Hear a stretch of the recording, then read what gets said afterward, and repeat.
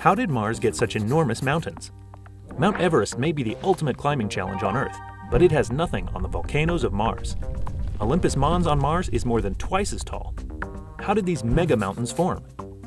Early on, Mars had really active volcanoes fed by hot, rising blobs of rock from deep inside. But Mars doesn't have tectonic plates that move over hotspots, like in Hawaii. So instead of getting a chain of volcanoes, you could keep building one huge one. And with the lower gravity on Mars, that magma could be pushed to great heights. On any planet, a lot of what it looks like outside is tied to what goes on inside. Studying how heat flows out from a planet can tell us a lot. NASA's InSight mission carries a special probe to burrow down and measure heat flow. That can teach us not just about how Mars works today, but how it and all rocky planets form, including Earth and even planets in other solar systems.